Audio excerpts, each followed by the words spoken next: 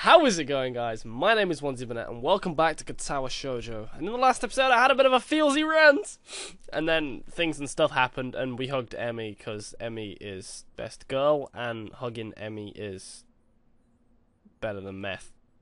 Shout out to Swagnet. Anyway, strange that I'm gonna change the punctuation on this. Strange. It feels so natural for me to go up to the roof these days. I never would have done such a thing at my old school. In those days, I liked to eat alone. No, that's not quite true. Though I like to sit alone, I also like to watch people. I always figured that was the sort of person I was, but it appears I was just wrong. Then again, I also thought I was the sort of person who had a normal heart, so there you have it. I don't know myself that well, and I'm going to put my phone on silent, goddammit. Now I'm on the roof, so that I can have lunch with a couple of people. And they are both girls, which is even stranger. Oddly enough, I feel closer to Emmy and Rin than I felt to anyone at my old school. Somehow, I get the feeling they'd at least visit me if I wound up in the hospital. I focus on the view from the roof, banishing such thoughts from my head. There's a light breeze blowing, and the sun is shining high in the sky. The sky itself is a deep blue with hardly a cloud in it. It's gotten pleasantly warm, and I sit down to wait for my friends. I close my eyes and enjoy the feeling of the sun seeping into my skin. Damn, don't fall asleep! Oh, he's fell asleep. He's fell asleep! Oh, for God's sake! Don't ever fall asleep in public! It does never end well. Voices intrude upon the edge of hearing. Seems to have fallen asleep on us, Ren. Maybe he's faking, to lull us into a false sense of security. Why would he do that? That was awful. No idea. Still, you make a good point. We should kick him or something to make sure that he's really asleep. What? Damn. Kick him anyway, because banter. Emmy looms over me like only a short girl can, peering at me intently. Oh, you're awake. I guess we don't have to kick you then. Was it part of your master plan? What are you talking about? She sounds like Kenji now. It was all part of your master plan before the males take over the school. All of the Menonists. It's the Menonist conspiracy theory. God damn. God, I'm such an idiot. Emmy shrugs, her twin tails bouncing with the motion. I'm not sure either. You must be pretty tired to fall asleep out here. Although it's pretty comfortable, I suppose. She plops down next to me and begins to eat. That was kind of cute, the way like she's in the background, she just goes. Now I'm sat down. Rin sits opposite from the two of us, a move which only makes me more aware of the girl sitting next to me. If I didn't know any better, I swear Rin did it on purpose. I concentrate on my food, trying to tune out the majority of the conversation that Rin and Emmy are having. Despite my best efforts, however, I still find myself glancing over at Emmy whenever she speaks. I notice how she purses her lips when she's thinking about something, squinting slightly as if that would improve her thinking ability. Rin says something that makes Emmy laugh, and I notice perhaps for the first time like how she laughs with her whole body, rocking back and forth, head thrown back, almost like she's about to fall over. I probably look like a creep. It's about this time that I realise Emmy's looking at me, her voice slightly raised, so she's probably just asked me a question. Sorry, I kinda zoned out for a moment there. Emmy rolls her eyes, with a slight quirk of the eyebrow is the only sign that Rin's even paying attention. Oh, okay. I said, did you get a career survey in your class too? You know, one of those what do you want to do after high school things? I don't think so. Maybe we'll get one tomorrow. What are you gonna put down? That's a really good question. I guess I always figured I'd go to college after high school, but I have no idea what to do once I got there.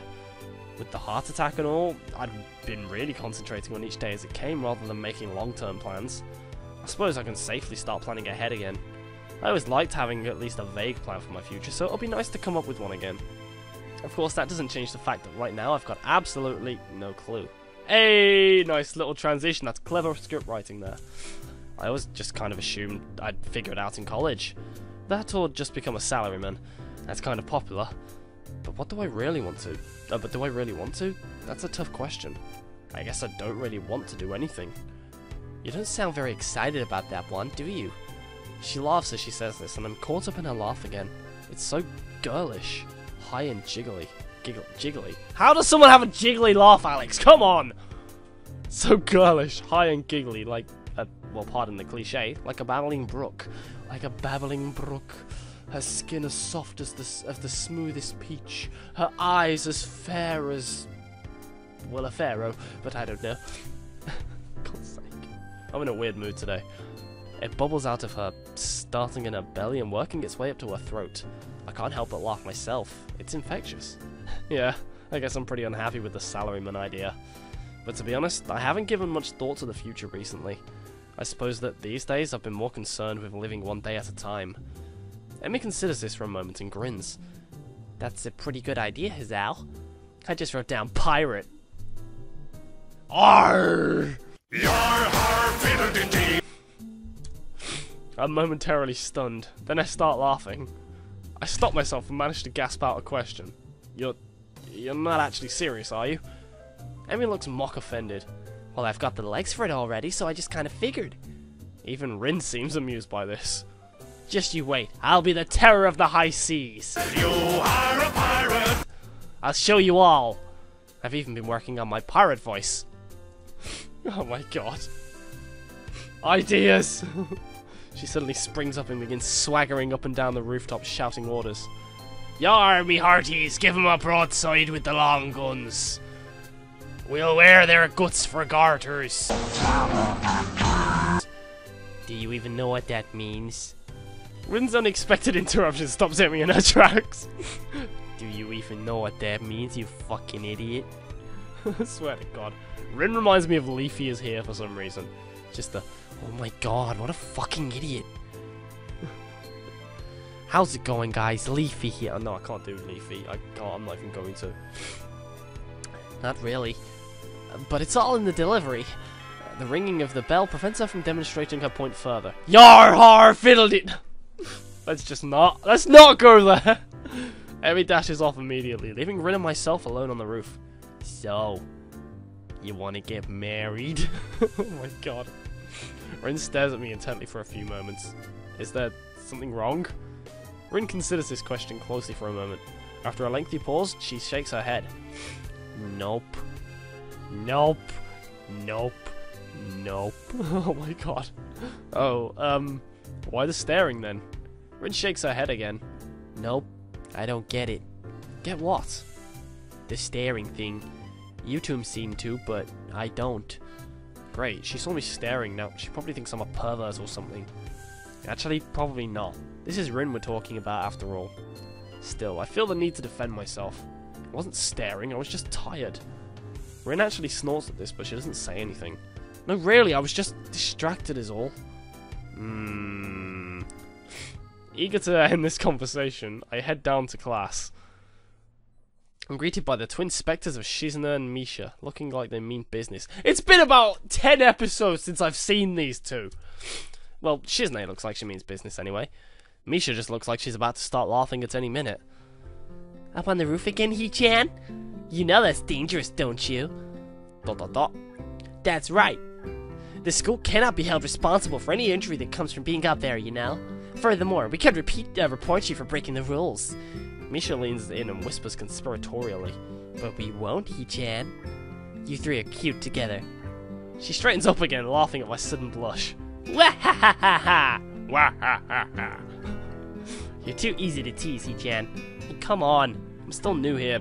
Sort of. Isn't it mean to pick on the newcomer like this? Nope. It's to help you get acclimated to your new surroundings. I see. Well, do you have to be so overzealous about it? Yep. That aside, He-chan, we were looking for you this morning, but you weren't in your room. Of course I wasn't. I was out for my morning exercise, or here in class, bright and early. Unlike you. Shizune looks peeved, and a beat later, so does Misha. Or she tries to, at any rate. That was because of student council business. You should be grateful that we worked so hard for you. Oh, I am. So what did you need me for? Not another attempt to rope me in to do that dirty work, I hope. We had to give you something, but since you weren't around, we dropped it off in your room. Something? Like what?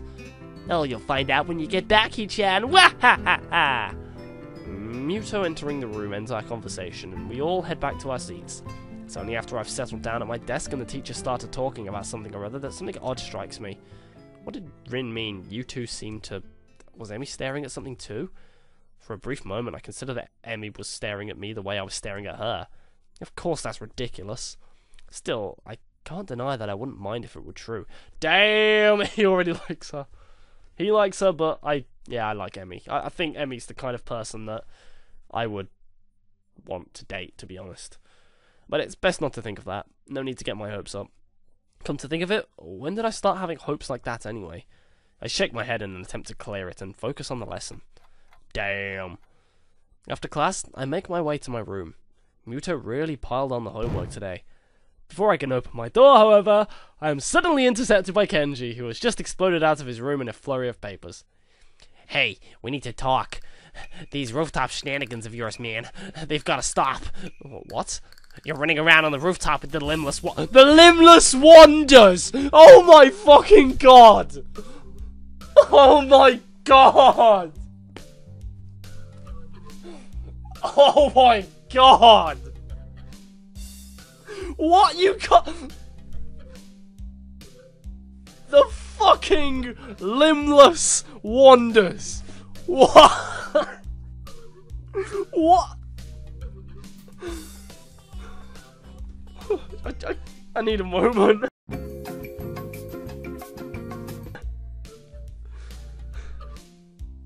They're women, man. You'll get yourself killed running around like that. I don't follow.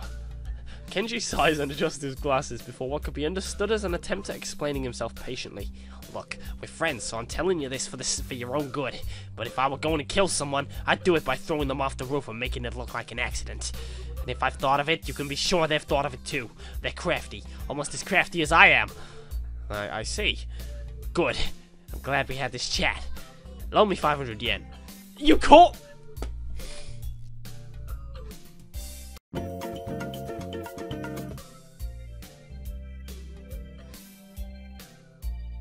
I need a minute. It's funny, because at the time this conversation was going on, my dad decided to walk through the door. I'm sorry? I need to get a drink, man. I've been inside all day, and the tap water's been compromised, as I'm sure you'll know. So I need to stock up on something canned, got it? But to do that, I need 500 yen. And since I've just saved your life with my timely advice, you can at least spare me 500 yen. You know, if it'll make him go away, 500 yen is a bargain. I hand the money over to Kenji, who nods in... Oh, God. Right, let's see if it works. Right, does it work? Nope. Oh, yes, maybe. Does it? Oh, yeah, okay. We can use the scroll wheel. Woo! I hand the money over to Kenji, who nods in thanks and dashes off down the hallway, but not before he locks his door. What an exhausting person. I'd better go, in case he changes his mind. As I close my door, my heel's tapping at something lying on the floor. It's a brightly coloured rectangle of paper. This must be the something Misha mentioned before. Probably a student council leaflet she slid under the door. However, when I pick it up, I find that I couldn't have been more wrong.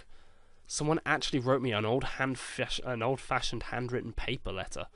Who bothers doing something like that in this day and age anyway?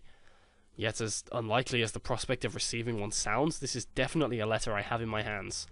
I was planning on finishing my homework, getting some dinner, and then going to bed in order to be ready for tomorrow's run. However, the letter has naturally caught my interest. I sit at my desk to examine it properly. It's the first piece of mail I've received here at Yamaku, so it'd feel special even if it wasn't something as rare as a handwritten letter. What causes me even more trepidation is the name of the sender, written neatly on the back of the envelope. Iwanako. I have no idea why she would write to me. I haven't been in contact with anyone from my old school since I transferred, and Iwanako is the last person I'd expect to want to write me a letter. The last time I saw Iwanako was terribly awkward, embarrassingly so. She came to my hospital room, peeled an apple out of courtesy for me, and then we practically sat in silence for half an hour. She said goodbye and didn't even look me in the eye when she closed the door. It might have been a natural end to the series of events that were probably pretty painful for both of us. Every time she visited me in the hospital, I wanted to talk to her, but something stopped me every time. Every time that I didn't speak made the next time even harder. She looked so guilty that I didn't want to say anything that might upset her, and I could never figure out the right words to say. I think Iwanaka blamed herself for my heart attack. That's ridiculous, of course, but knowing it and believing it are two very different things. I told her that it wasn't her fault. She nodded, and I really think she understood that if it had been that, then sooner or later something else would have made my heart give out. Yet she looked so hopelessly sad every time she opened that door and entered my room. So I never managed to say the things I wanted to say. In the end, I think that might have hurt her even more. Carefully, I opened the envelope and drew out the folded letter from within. Dear Hazal, how are you? I hope you're well and happy at your new school. Everyone here misses you. Almost all of our second-year class got put together in Class 3-1 for the final year, so we're pretty comfortable right now from the beginning of the year. I'm sure you would have been assigned to this class as well. The mood amongst the third year seems very anxious about their exams, even though they are so far away. The teachers are badgering us about it all the time.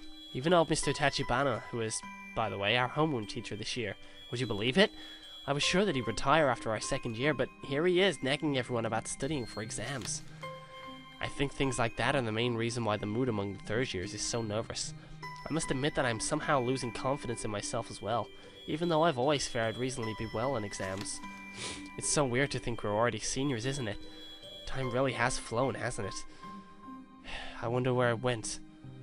The new first year seems so young and somehow really innocent. I keep wondering if I was like them in my first year. I've been feeling nostalgic like this for the whole first trimester. There are other things I want to say. I'm writing to you because I felt there were things I should have said after the accident back in winter. I really regret that I wasn't able to say them in person, and I have no excuse for it. Yeah, I think I've had quite enough of this. What? Finish reading it? I crumple up the sheet of paper and toss it across the room. My aim is off, so the letter rolls under my nightstand instead of going into the wastebasket. That was an apology for abandoning me, except that I don't need it anymore at this point. The hospital seems like a lifetime ago, and here now I've got other things on my mind. Emmy, for starters. It wasn't great to be abandoned during my stay, but it's not something I'm worried about anymore. In fact, I hadn't even thought about the hospital in what feels like forever until this letter came in. It's almost annoying to have received it. I've got exams to study for. I have no time for the past. Now, about that homework. I want to know what the hell was in that letter. Like, ridiculously, I really, really want to know what was in that letter. Damn it! Oh, what time? 17. I don't really think there's much time for recording anymore right now, but I think I'm gonna have to leave it here. So, such a cliffhangery point. Damn it, that was interesting, and that's really open. I didn't expect to hear that Iwanako even try and come back into the plot. I thought she was literally just a plot device. I didn't think she was anything.